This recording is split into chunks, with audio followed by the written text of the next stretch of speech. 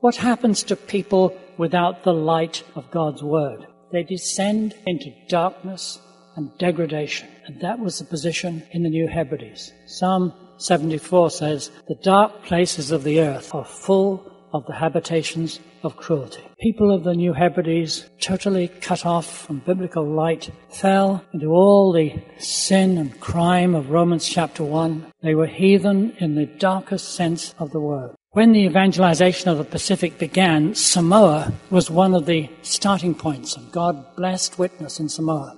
And from Samoa, in 1839, a small group moved to the New Hebrides and landed on the island of Eromanga. The leader was John Williams. He was killed on the beach, and his friend killed with him and eaten. Cannibal Islands. Eromanga, 1839.